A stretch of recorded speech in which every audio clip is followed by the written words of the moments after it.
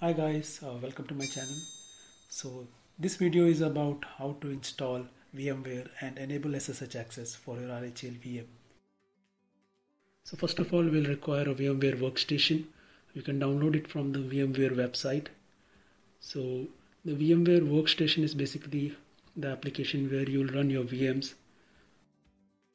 You will get a trial version from this website, but you can make it a permanent application for yourself by using the serial code which we have provided in the description of this video. So next we'll require an RHEL ISO file.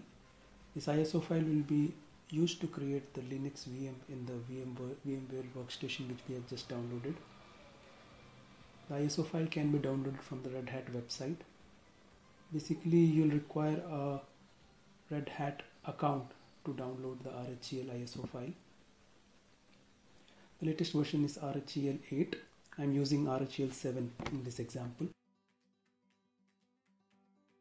Open your VMware application and click on Create New Virtual Machine. Select the type of installation and click on Next.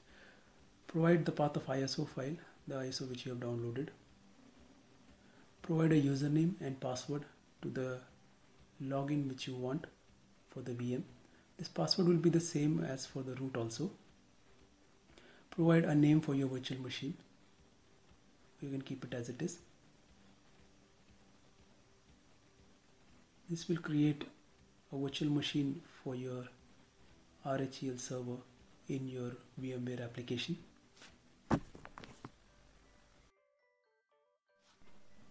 So once your VM has been created and started, just log into your VM using the root user and the password which you had provided during the VM installation. Now just shut down your VM to change a network adapter change which we have to apply to enable it for an SSH login.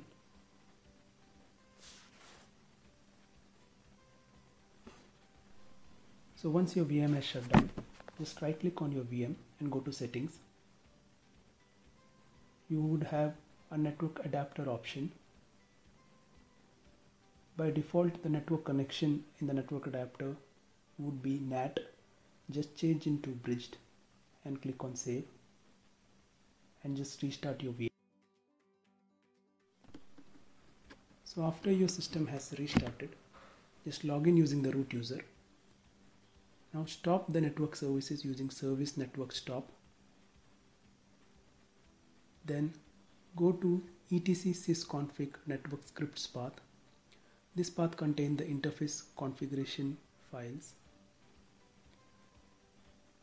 Now make a copy of the existing configuration file as a backup.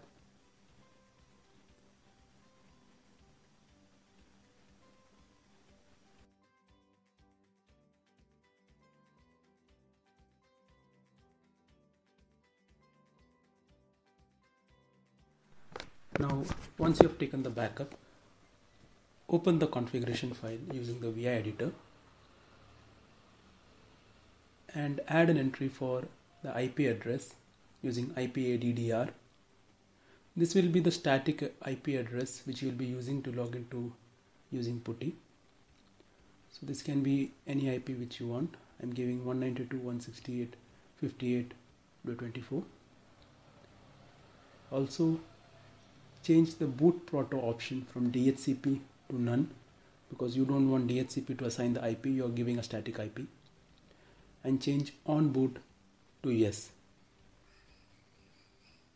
So once you have done all these three changes, save your file using WQ and restart your network service using service network restart.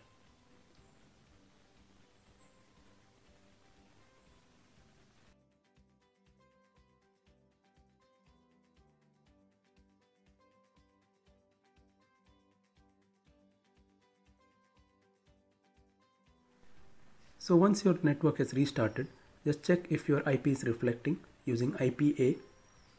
So you can see the IP is there. Open the putty application and put in the IP address which you have configured.